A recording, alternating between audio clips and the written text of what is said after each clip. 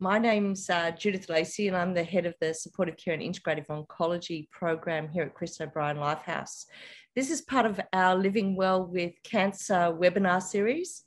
This is a webinar series that was created last year and coordinated by Andy Hampson, who's hiding behind the L5 boardroom sign. And the aim of this is to really inform people about what it is, what integrative oncology is, and the benefits of some of the therapies that we offer and our approach to care that can really improve the lives of people living with cancer.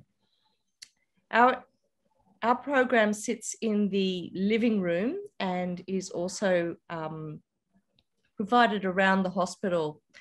Chris O'Brien Lifehouse, as you know, is a comprehensive cancer hospital, and integrative oncology and supportive care is an integral part of that care. That includes the delivery of not only touch therapies like massage reflexology, but also acupuncture, yoga one-on-one therapy, yoga group therapies, exercise, mind-body practice such as mindfulness and of course yoga, and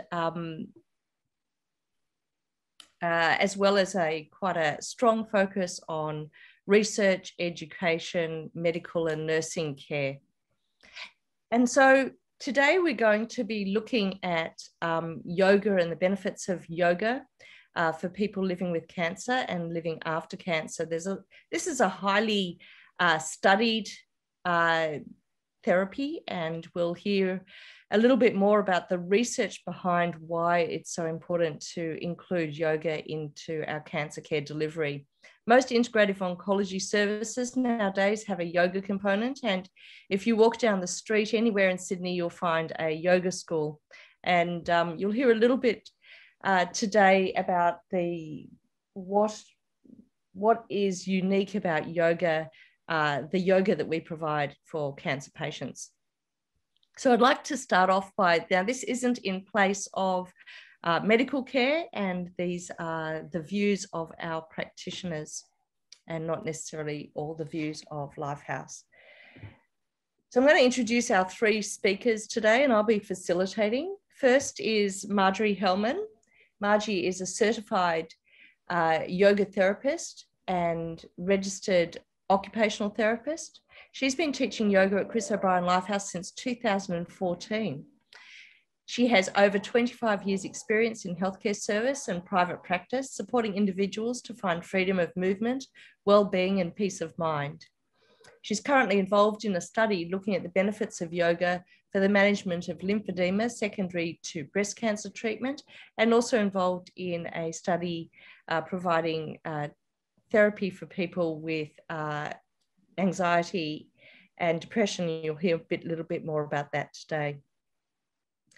Georgina Green has a lifelong interest in health science and living your best life.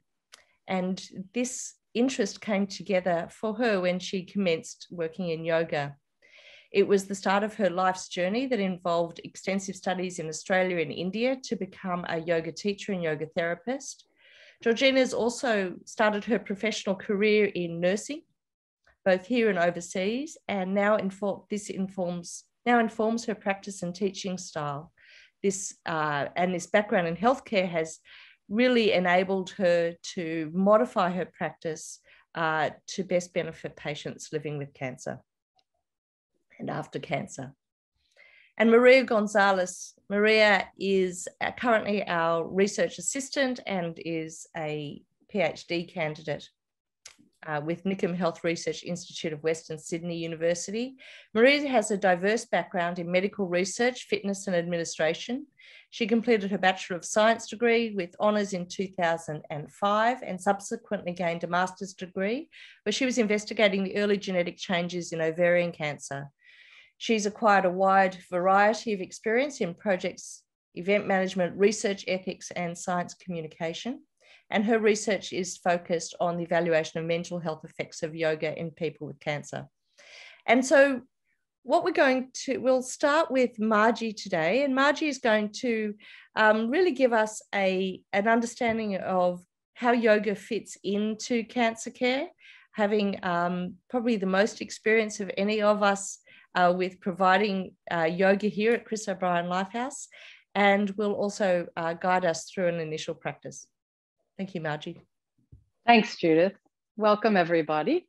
So I'm just going to speak very briefly before we do our little practice and put yoga therapy in a context. So most people are starting to hear the word yoga therapy now, and a yoga therapist such as Georgina and I has an extra layer of training to our yoga teacher training, and that is in how to really adapt yoga for people from all walks of life.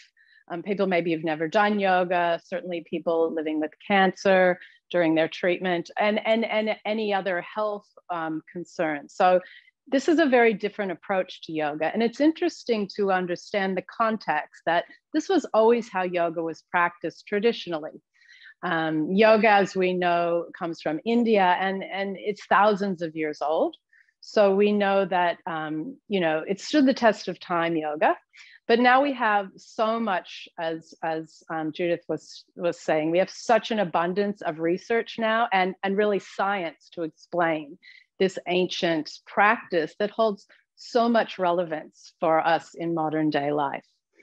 So what I wanted to do is just kind of put the yoga in cancer care in a bit of a context, because most people think of yoga as what they see in the media, images of people tying their body in knots that are quite young and fit. And most people would cast yoga off and think, I can't do yoga, you know, and maybe that's it. They strike it off their list. But here at Lifehouse and in cancer care settings all over the world now, we're offering a yoga that is really suitable and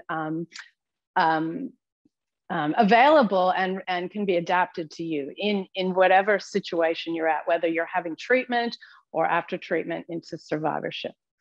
So the American Society of Clinical Oncology now has recommended yoga as an effective and safe approach for people. And what we're really looking at helping you do is helping you work with some of the side effects that you may experience and that many people experience during their treatment, such as fatigue. And Maria will be explaining in more detail the research in these areas. Yoga helps with fatigue. It helps everybody with fatigue, people living with cancer, but people in the modern world. And I'm going to explain a little bit about the science about that in a moment. It helps with sleep. It helps us with our mood. It helps us feel better physically. So that relaxation of the body, the release of tension in the body. Yoga can help with that kind of chemo brain, the fog that we get. That's part of cancer treatment. So on multiple levels, because yoga is what we call a mind-body approach, right? So what I'm going to explain to you a little bit, because you might be thinking, wow, that's a lot of benefits. And how does this work? Because there is a real science to this. And it's quite interesting. And what we're going to do is explore feeling this in the body a little bit. And as we go, I'll explain the science. So yoga works by working with our stress response. So the stress response is very much a part of how our body evolved, and we need it. We need our stress response. It keeps us safe, it protects us, it mobilizes us. But what often happens in modern day life, and when you're going through treatment for cancer, is the stress response gets switched on, and it's hard to switch it off. Right? So we know this feeling, we feel tight, it's hard to breathe, mind gets foggy. We all know this feeling of stress. And yoga in essence is a way that we can work directly with our nervous system and learn to modify this response. So we're really learning how to feel our body, feel our breath, and change our behavior. So let's have a little go at this right now. And I'll talk you through this. We're just going to spend a couple minutes working with the breath and doing some very simple movements that are safe for everybody. So what I want you to do is just get comfortable in your chair. And I invite you maybe to close your eyes and just sense your body and make sure that you are comfortable. If you need to support your lower back a little bit more, support it. And then I want you just to take a deep breath in. So just breathing. We breathe all the time, and it's such a powerful tool for helping us work to relax our body and mind. So take a nice deep breath in. And as you exhale, I want you to make a little sound and put your hand right here on your belly and go, So what we're doing is we're lengthening the exhale. And so I want you just to try that a few times. You can rest your hand on your belly because I want you to feel some movement there as you breathe. Just breathing in a little bit more and breathing out slowly.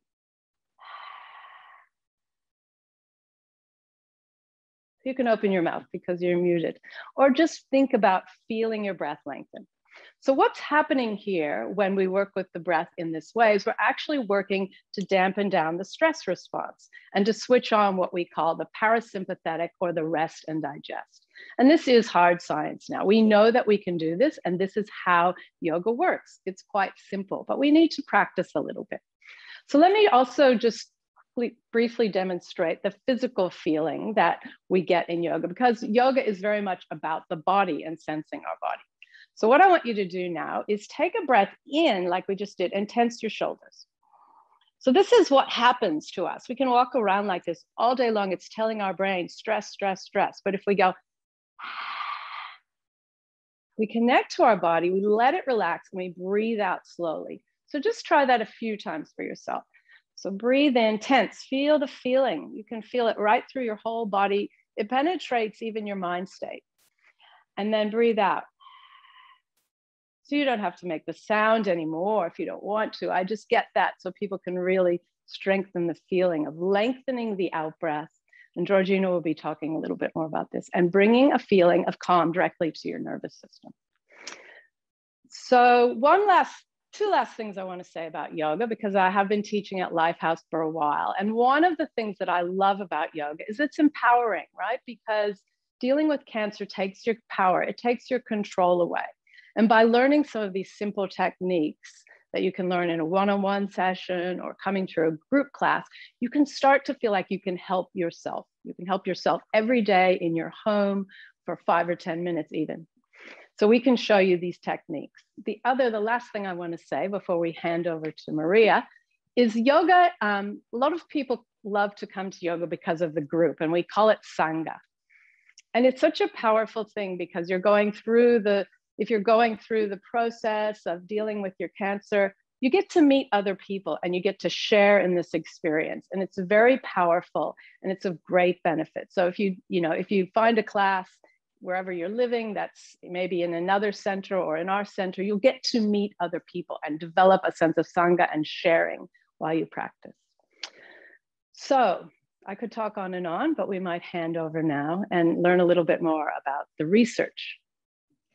And thank you so much, Margie. And I think we will have time afterwards. And I forgot to point out there's a Q&A button. So please feel free to write down your questions, and we'll have about 20 minutes at the end where we'll be more of a dialogue and be able to have a discussion about yoga and answer some of your questions, and a bit of a discussion about yoga, and if time, a little bit more practice. Thank you very much, Margie. I'm going to introduce you to Maria, who's going to show a small PowerPoint presentation and talk a little bit more about the hardcore research and evidence that supports yoga in practice. Thanks.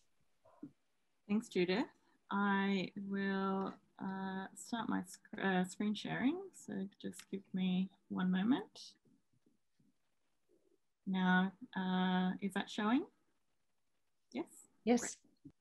Beautiful. So as Judith and Margie have mentioned, I'll be giving a brief overview of the evidence for yoga in supportive care in cancer.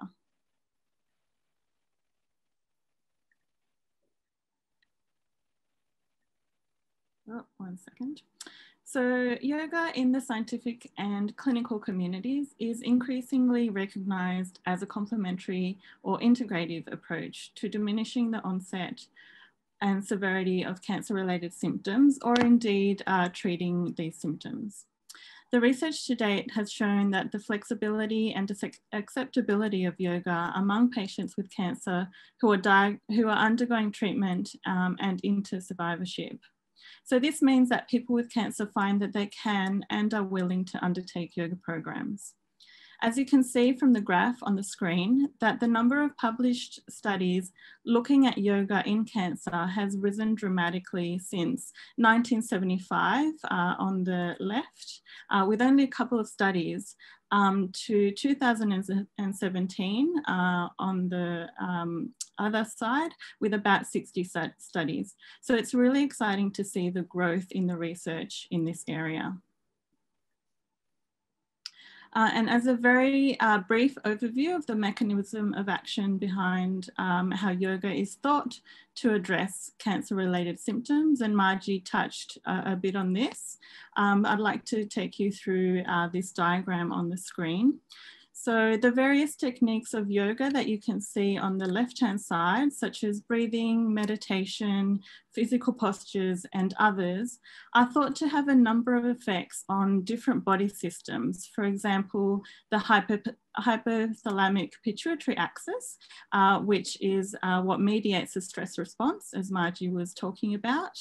Also the circulatory and lymphatic systems, and likely others as well. So the effects then in turn are thought to act on a number of functions in the body that are here depicted in the blue, such as the circadian function to normalize the rhythm, as well as a stress response to decrease cortisol, on the physical function to increase cardiopulmonary function and muscular function, and also on the immune system to decrease problematic pro-inflammatory markers and increase beneficial anti-inflammatory functions. So the overall effect in the orange/yellow of all these actions of yoga is to improve various cancer-related symptoms like sleep disruption, fatigue, cognitive impairment, mental health, and musculoskeletal symptoms such as joint and muscle pain. And indeed, it has been reported that people with cancer do take up yoga to manage these symptoms. For example, a very recent study from earlier this year in 507 participants with breast cancer found that they used yoga after their diagnosis to improve their overall wellness and relaxation, or also for flexibility and balance, as well as to manage cancer-related symptoms. So as you can see from the graph on the screen, that for all of the symptoms, including those mentioned in the last slide, like fatigue, sleep, joint and muscle pain, depression, and anxiety, as well as others like quality of life, lymphedema, peripheral neuropathy, and nausea, were all reported to be improved following yoga practice. So in the black bars, you can see what the level of symptoms were before the participants practiced yoga, and in the white after their practice. So those bars are all a lower level of symptoms. And I have also carried out a survey in Australian participants for my PhD that were diagnosed with cancer, and I actually found similar results to the benefits that they had seen from doing a yoga practice. So that was really nice to see as well. So those results are from people's reported experience with yoga and not formal trials. So then if we go into the evidence coming out of the trials of yoga programs, a review from 2019 that looked at 29 randomized controlled trials, which of course are the gold standard way of measuring effects of treatment in research. They reported the number of studies that had significant findings, that is, that the symptoms improved after the yoga programs. So in the table on the screen, you can see that there are a number of cancer-related symptoms that they looked at, like quality of life, fatigue, pain, sleep, different physical biomarkers, as well as psychological effects like anxiety, depression, distress, and cognition. And they've broken that down into participants that were undergoing treatment, that had finished treatment, or were a mixture of both. And I've added the totals there as well. So you can see the number of randomized control studies that have found positive results in this population. Just one thing to note as well is the number of studies will actually be higher now, as there have been more conducted for the various symptoms since this was published. And this study also looked at only included publications in English. So this is really an underrepresentation of the actual numbers that are out there. Importantly as well, based on the strength of the evidence that has been gathered to date, as Margery mentioned, clinical practice guidelines have been developed by the Society for Integrative Oncology, and they've been endorsed by the American Society of Clinical Oncology. These recommend yoga with either a high or moderate certainty of benefit for various symptoms, and this is specifically in women with cancer where the most evidence exists. And these include for anxiety, depressive symptoms, fatigue, quality of life, and sleep. And in addition, in 2020, so last year, the European Society for Medical Oncology also published guidelines that said that yoga could be an option to improve fatigue and quality of life. So this recognition of the evidence is really great to see. So while we have more and more positive evidence of the effects of yoga on cancer-related symptoms, there is still more work to be done to tease out the exact mechanisms and answer various questions. These include finding out more about which types of symptoms yoga is better at addressing if there are differences, and if the effects differ between different types of cancer or stages of cancer. Most studies so far have been done in women with breast cancer, so more research is needed in other cancers. And one of the things I'm addressing in my PhD is what specific practices and techniques in yoga are best for helping with mental health symptoms. And I'm doing this through a Delphi study, which is a consensus study with yoga teachers and therapists. We also need to determine the optimal dose for different symptoms and which type of yoga is most effective. Because studies so far have varied considerably in the style and components taught. So we need more studies to investigate this further.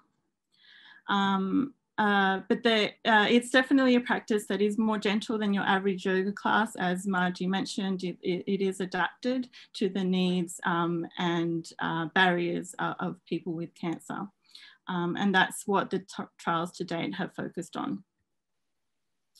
And lastly, we also need more information about how yoga is delivered. So for example, is it a group class or a one-on-one session? And this has been the focus of the research that one of my supervisors has done, as well as mine in my PhD.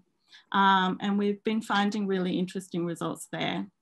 And lastly, very relevant to the times we're living in is looking at online delivery and whether that is effective as in person. And there have been some recent studies looking at yoga delivered online.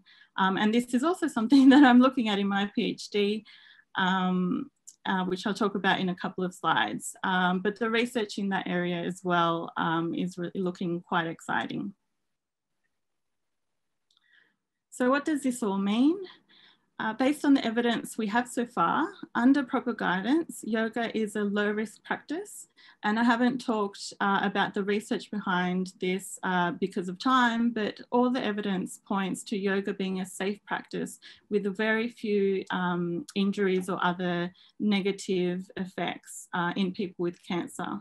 So it's a low-risk practice that can be added to other treatments to combat cancer-related symptoms during and after cancer treatment. And the evidence is robust and mounting for it being effective for a variety of these symptoms. And I'd just like to finish up just mentioning a few studies that we are conducting in the living room. And the research into yoga and research generally in the living room is growing at a rapid pace. So that's really great. But the yoga studies that are happening at the moment is we've got a yoga for lymphedema study that we'll be recruiting very soon. And that's for women with breast cancer related lymphedema. And that's a 12-week online yoga program. So, and my PhD, which I've mentioned a few times, I'm looking at a trial for breast or gynecological cancer patients with depression or anxiety symptoms. Again, it's an online yoga program for 6 weeks, and I'm looking at the group versus individual sessions. And we're also putting together an early breast cancer program, which is a specifically designed program to address a variety of symptoms in women with early breast cancer, and yoga will be one component of these. And if you do want to find out more information about any of these studies or any other studies, I've got my email address down below, and these will be available later in the recording as well. And that's all. Thank you for listening.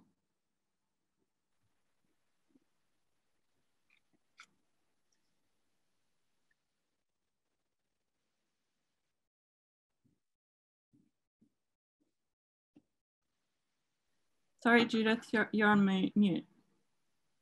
Maria, do you want to stop sharing your screen?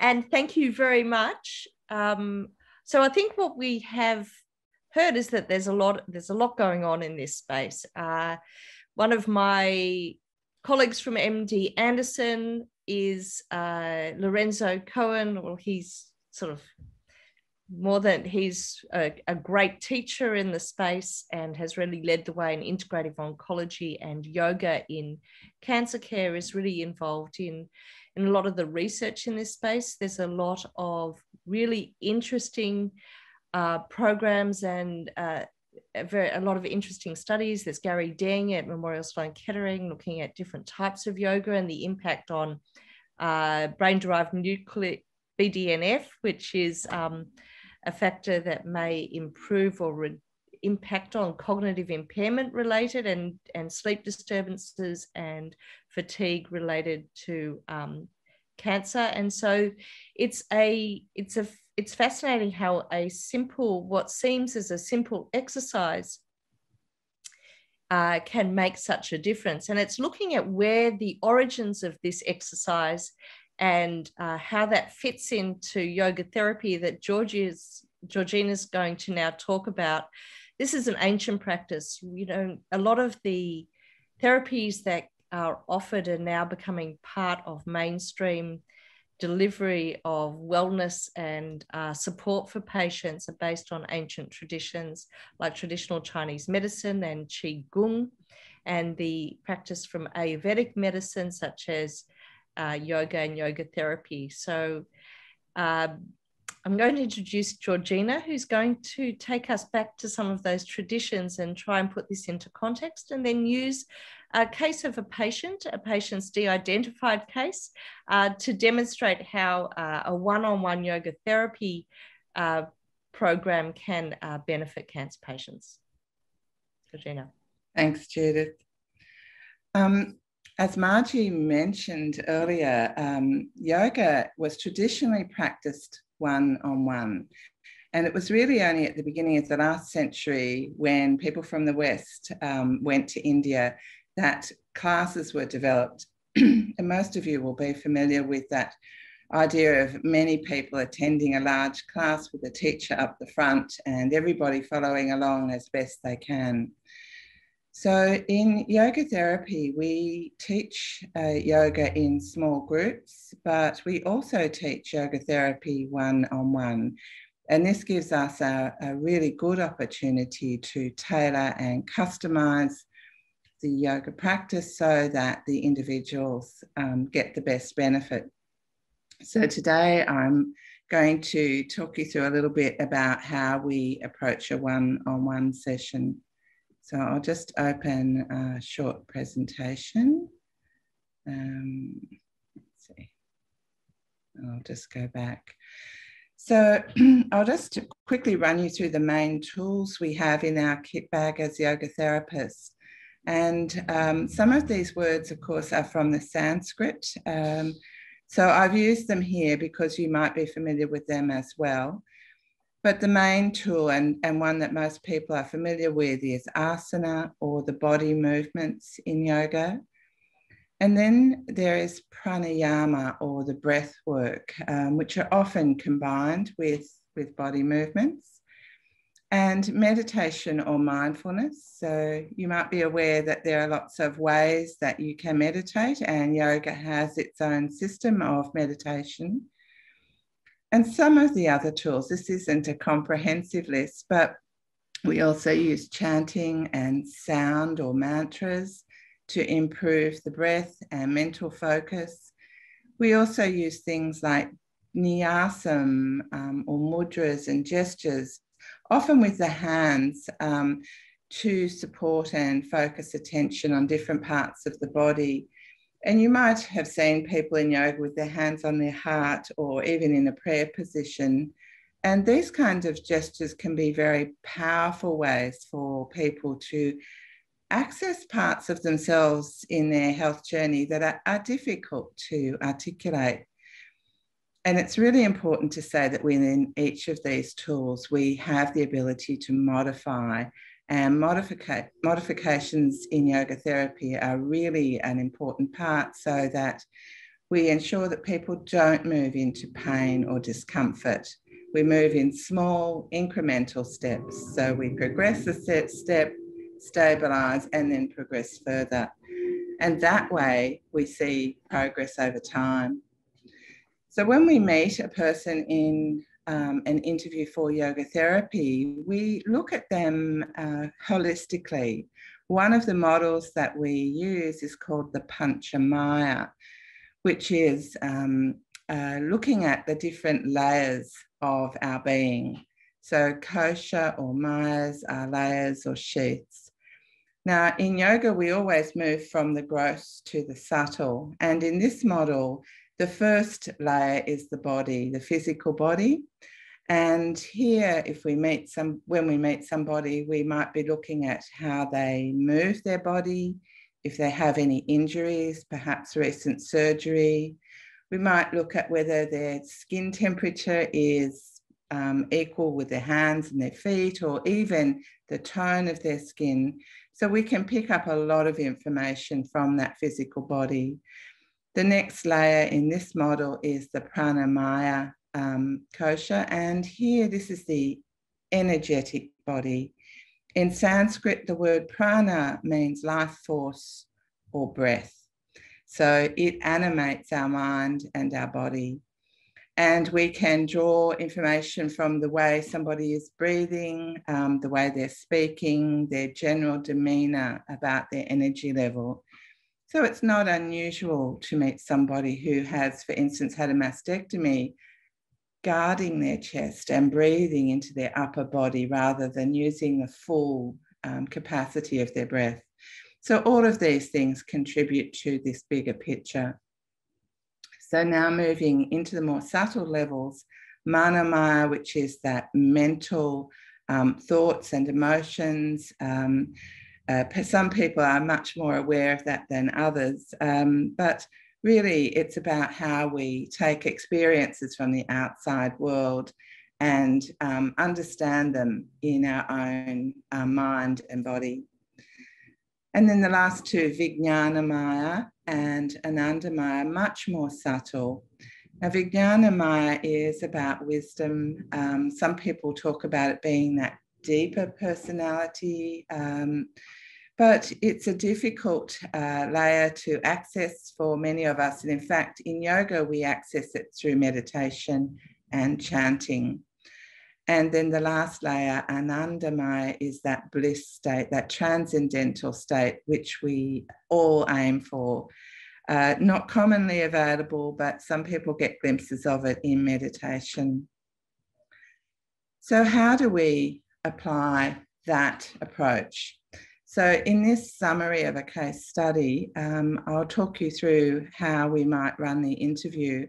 So there are lots of ways to approach yoga therapy with an individual. In this case, we had a 33-year-old young woman who came to me, and her presenting problem, her hayam in Sanskrit, was that she had poor sleep despite fatigue. She felt weak and inflexible, and her energy levels were very low, and she wasn't very motivated. The cause, or the H2 in this case, was daily radiation therapies for lymphoma. So the priorities for this woman were that she wanted to feel stronger and more in control, less dependent. She was exhausted, particularly in the afternoon, but she couldn't nap then. She'd been using some meditation apps to try and help her to sleep, but with limited effectiveness. And she was concerned that the physical discomfort she'd felt in her throat and chest during the radiotherapy was going to worsen in the last rounds. She also commented that her body felt very tight, her hamstrings, her neck. And lastly, she mentioned that it was her birthday the next week, and that was coinciding with her last round of radiotherapy. So you can see here that there are clues already into some things that we might use to help this person develop a daily yoga practice. So on questioning, she was really open and keen to do something doable for herself. She loved dancing and snowboarding and Pilates before she got sick. So she already had a good sense of her body and movement. And she responded really well to encouragement. She had a lot of faith in the health professionals that she'd been working with. So stepping back, she was relieved to be at home, really wanting to take some control herself. She'd been drinking lots of water, but her appetite was very poor. Her family and her partner were really supportive, which was so important. And she did already have a space at home where she had her yoga mat laid out. And she also mentioned in conversation she had a ritual that she enjoyed to light a candle in the evening. So again, hints for me that this person would be very open to developing a regular practice. In terms of touch therapy, she had been accessing through the living room massage and reflexology in earlier parts of her treatment, which she found very helpful. So for me, the methods and the tools were using asana and pranayama, the body and the breath movements, to increase energy in her chest, the prana vayu, and in her belly, the apana vayu, which are energy centers, to improve her exhale and to help her with some yoga nidra as a form of meditation and relaxation. Now, this is just a very short summary of the plan that we came up with, but essentially there were two short practices, one in the morning and one in the evening, and some things for her to do during the day. So if I jump down to the bottom, during the day, she agreed that she would make herself a fresh juice every day as a start towards some independence. It was liquid, and she knew that her appetite wasn't very good. And she was going to spend some time organising her yoga space with favourite images and sounds. She was also going to start to try and find some time each day to play some music and to move gently to those sounds. So this is a person who was a dancer and got great joy from that before. In the morning practice, there was a very modified and simple asana practice, starting in lying and kneeling into standing. And we used a drishti, which is a focal point on her thumb, to follow the movement with her hand to help release her neck, but also to increase her focus on the movements. In the evening, there was a simple pranayama practice of alternate nostril breathing with, which we call nadi shodhana, followed by relaxation with an eye pillow and a recording of a yoga nidra meditation where we walked through her body and she was visualizing moving energy and prana into her major joints. And lastly, because her birthday was coming up, she decided she was going to buy herself a lovely gratitude journal to help her coming out of her yoga treatment. So this is not an unusual approach. And of course, we follow up after this one-on-one interaction where we customize the practice to help people to follow through and continue to practice. Lastly, there are some testimonials. There are so many, and it's really very wonderful to hear them. Often people talk about connections back into their body, and also connections into the group or sangha, where they can just let everything down and be themselves in the room. They take off their beanies and, you know, feel very comfortable. The emphasis and learning about breathing and relaxation helps people to calm themselves and feel less anxious. And people also learn about how to manage specific symptoms and side effects like lymphedema. And most say that they wish they had discovered yoga much earlier. So that's it for me. In the classes, of course, we modify more generally. We really encourage the Sangha, and yeah, sorry, that's it for me. I might hand back. I think my 10 minutes is done. Thank you very much, Georgina. That was absolutely beautiful, and beautiful to just be taken on that journey that a patient will go through with both you and Margie. And now we have another yoga therapist coming in, Liz, who'll be starting with us as well. There's a real emphasis on yoga therapists being involved in cancer care, and that's a beautiful segue to some of the questions that we have. And please use the Q&A box to ask some questions, but I'll facilitate a little bit of a discussion if there are no questions here, as I've got so many questions to ask. I'm so fascinated by yoga, and yoga is a part of my daily life as well. And as a clinician, it keeps me sane and hopefully fit. So the first question is from Leah. How do you distinguish between a yoga instructor and a yoga therapist? And how does one train to be a therapist, and with whom here in Sydney? I'll hand that over to Margie or Georgina. I'd like to jump in there. So yoga therapy requires some experience in teaching yoga prior to commencing the studies. And the studies then move on from teaching yoga to applying yoga for specific health conditions. If you're looking for a way to move into yoga therapy, I'd suggest that you go to the peak bodies of yoga. So Yoga Australia and the Australasian Association of Yoga Therapy, who certify and accredit yoga trainers. So you can really see the whole kind of scope of yoga therapy training. It's very satisfying for yoga teachers to do this. It's a new way to apply their skills. Margie, did you want to say anything?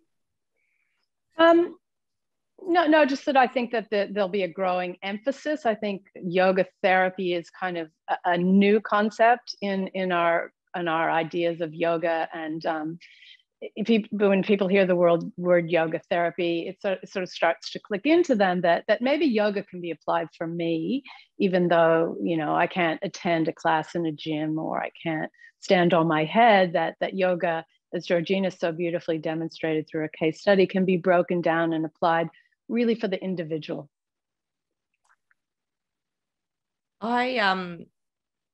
Yoga is a really interesting space at the moment. I live in Bondi, so every second shopfront has a yoga school, and there are different levels of yoga teachers and yoga practitioners that are teaching.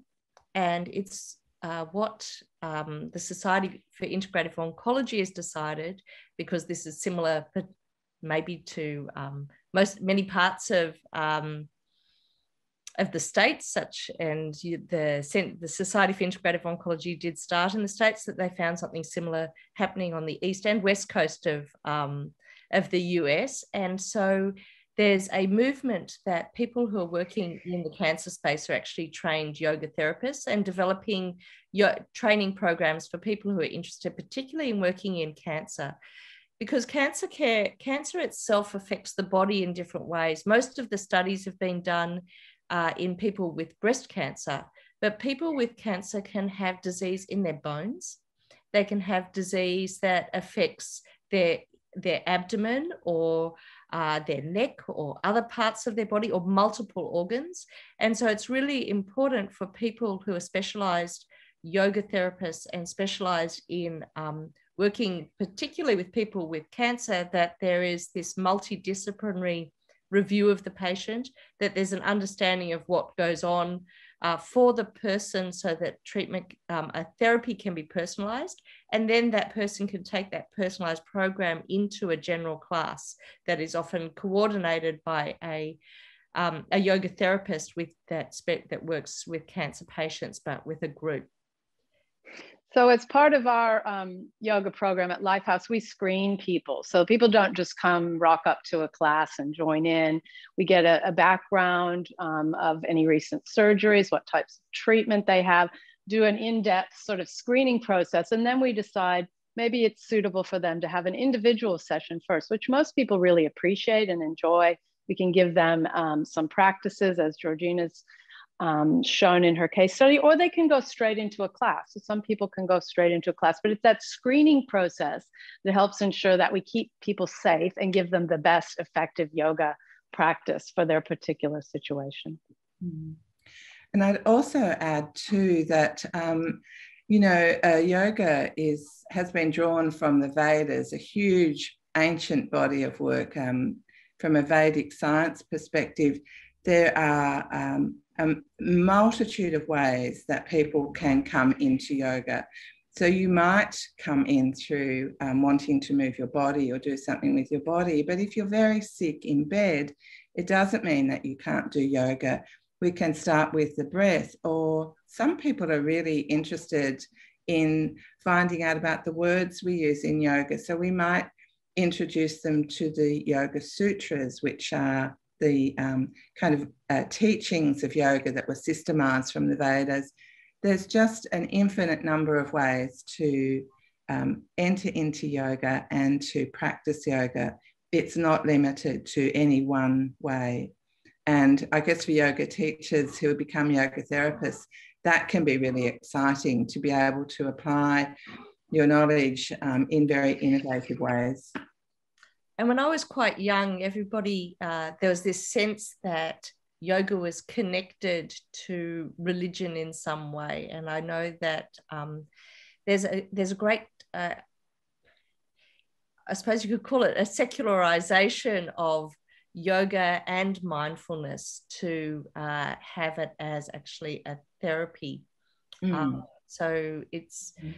even though we talk about the Vedas and we use Sanskrit words, they are the words that are so descriptive of yoga based on the Ayurvedic tradition, but it is not a spiritual, it can be a spiritual practice for some, but it is a secularized practice adapted to the modern day world. Is that a reasonable thing to say? Yeah, and I think that you can separate spirituality from religion as well. But for some people, spirituality is, it's not an important part of the yoga journey, and it doesn't mean that you have to kind of try and access that part of yourself to get the benefits of yoga. So it has so many different entry points. For those that do, though, who enjoy or start to understand that they're more than their body, that they're also their mind, their body, and their spirit, it can be quite a revelation. Maria, the work you're doing in anxiety and depression and stress and yoga connects very much to the spirit of a person. Do you want to talk a little bit about that, or add something to that comment by Georgina? Oh, I don't know if I can address that from a research perspective.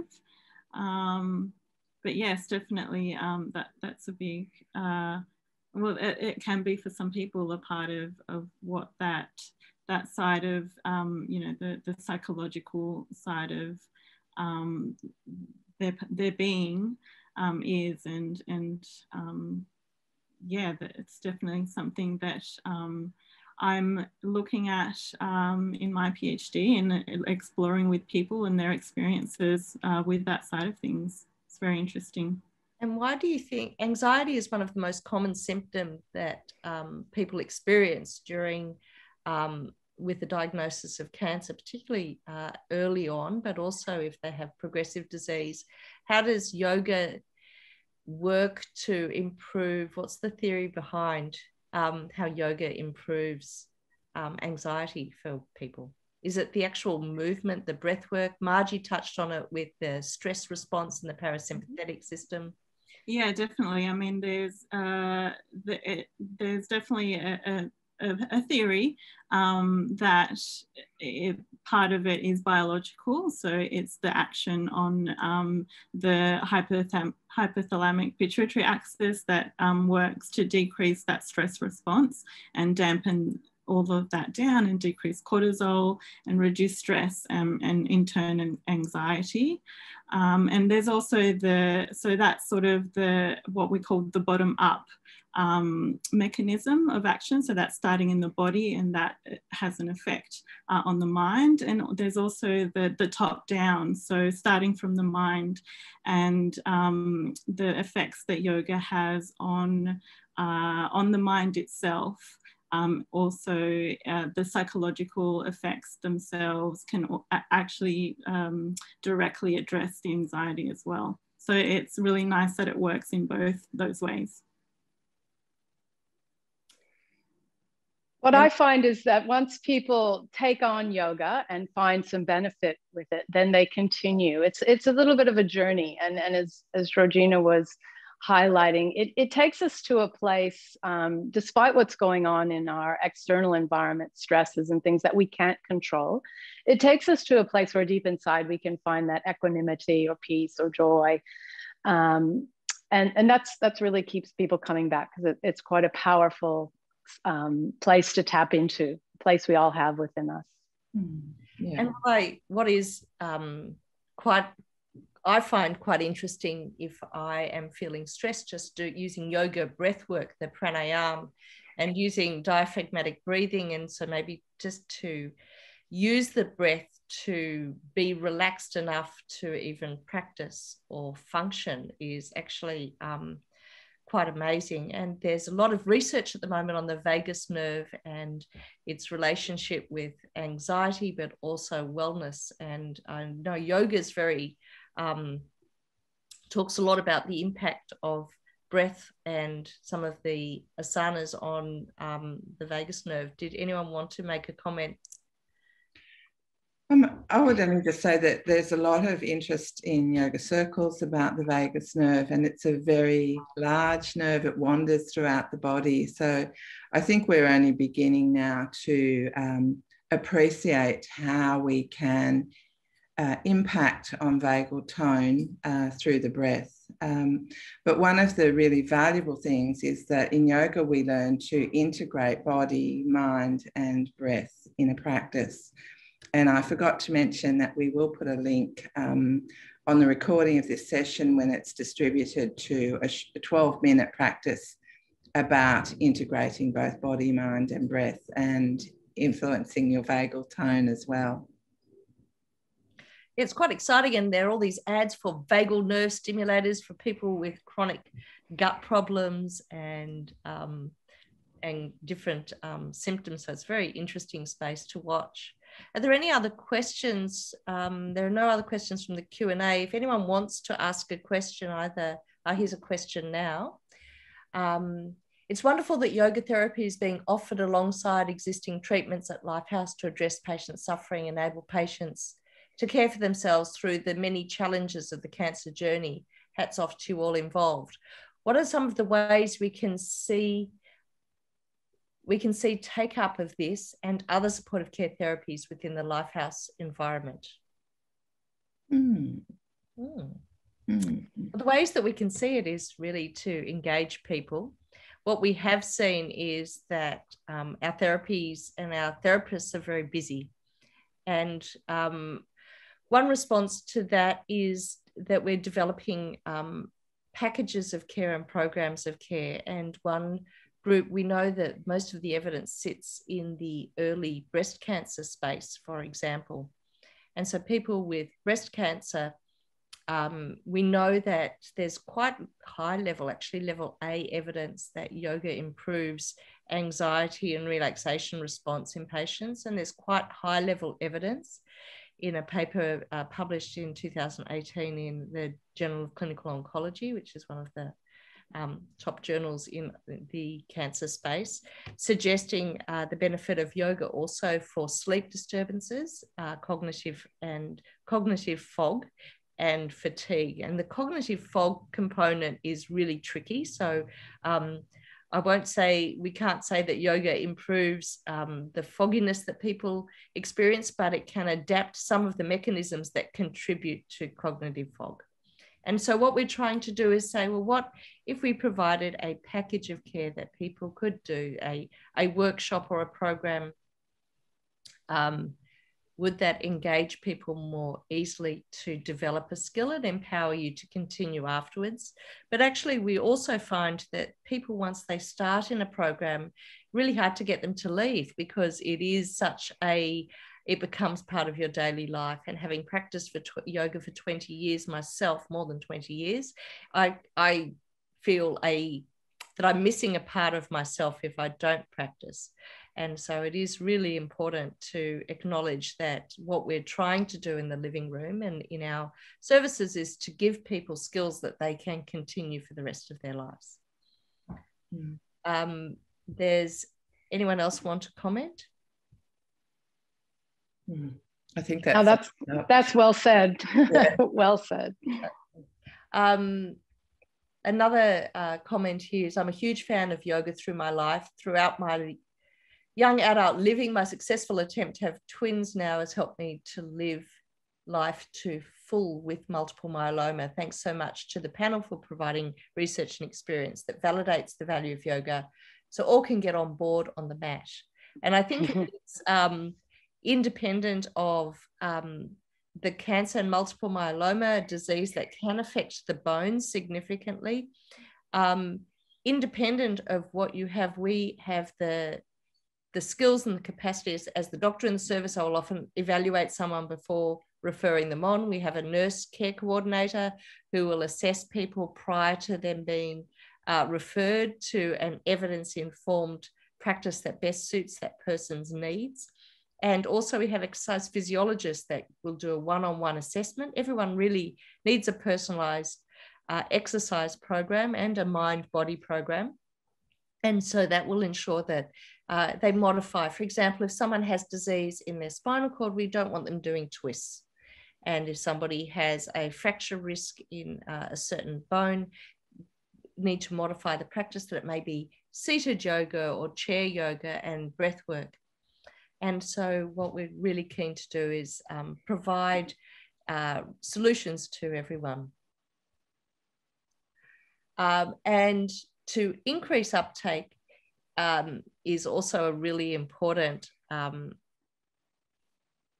think the ways we're addressing, the question was, how are we addressing ways to increase that uptake? And maybe anyone would like to make a comment there. Maria, you can talk, I think, about integrating research into practice and some other ways we're looking at increasing uptake for yoga.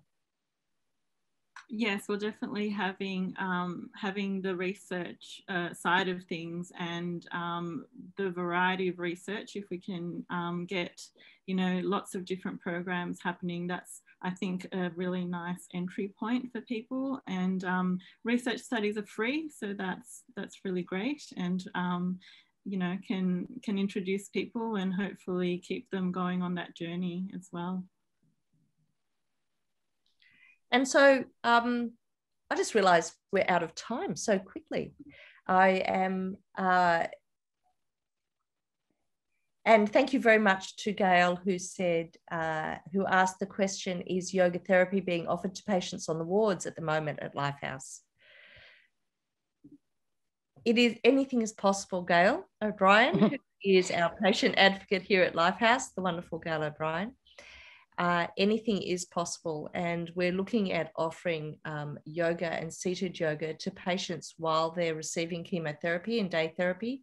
And I think there are always opportunities to offer one-on-one yoga practice to patients on the ward. And as we engage more with people and see the benefits of yoga therapy, of breath work, of simple movement, we can offer those therapies at any time to patients on the ward. So thank you, Gail, for recommending and suggesting that.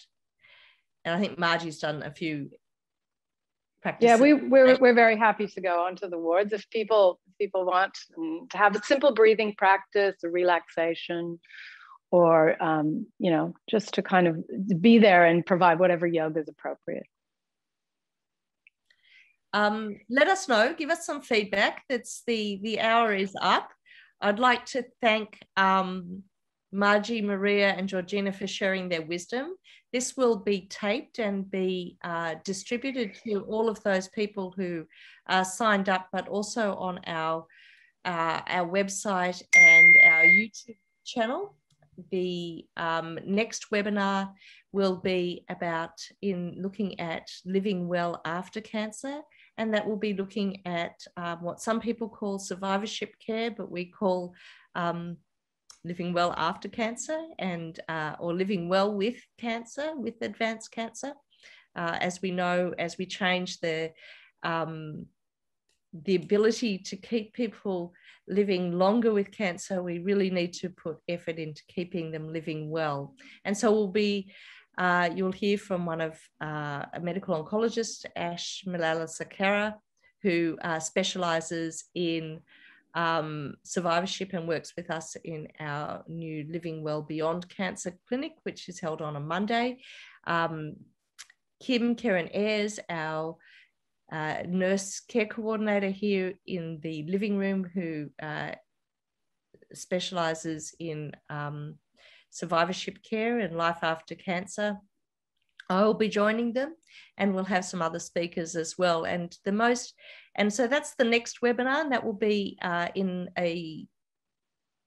later on in July, and we'll look forward to sharing the dates. We'll also be sharing parts and full parts of this webinar and online. And thank you very much, Margie, Maria, Georgina, for your time, for your expertise, for all that you contribute to Lifehouse and to the living room and to the care of patients here. And I know that from the testimonials and from the feedback, people, once they engage, they just know that this is for them and has made a difference and can make such a difference to their life with and beyond cancer. So thank you, everybody.